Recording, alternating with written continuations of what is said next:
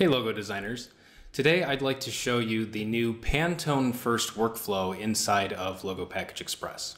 The workflow for Pantone conversion inside of Logo Package Express used to be that you would bring in logo artwork with CMYK or RGB colors applied, and then when you generated print logos, the Logo Package Express would automatically find the best Pantone match for your colors. But oftentimes, people have already chosen Pantone colors for their logo artwork and would like to keep those. What you see here is a previously generated suite of logos, and the Pantone conversion was automatic.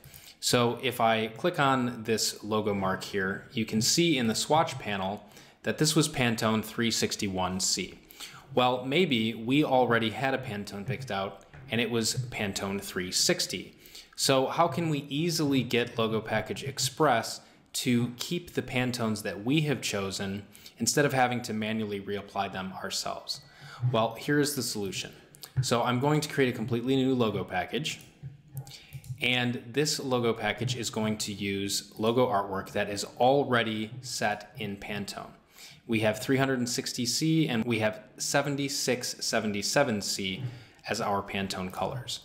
So when I set the logo now, the Pantone colors have been preserved. So what happens when we actually make our logos? Well, I'll set all the components and then I will click Make Print Logos. And what you will see is that instead of having a CMYK color get converted to Pantone, we've converted the Pantone color to a CMYK color. As you can see here, we now have CMYK, and when we come down to the Pantone coded version, you will see that the colors for this logo mark are that same 360C and the same 7677C.